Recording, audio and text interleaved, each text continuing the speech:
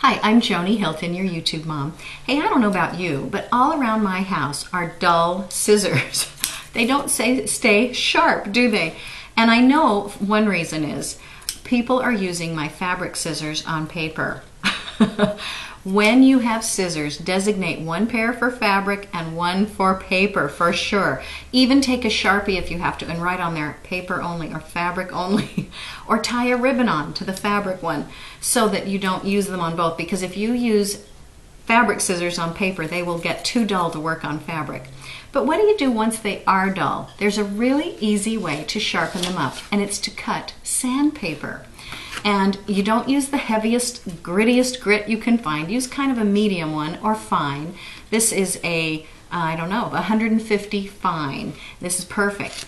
And you just cut it. Just make some cuts in that sandpaper, and before you know it, your scissors will be nice and sharp again. It's that simple. I'm Joni Hilton, your YouTube mom. Hey, check out my website, Joni, Joni, Hilton.com. Buy my books, subscribe, get your friends to subscribe, and we'll see you next time.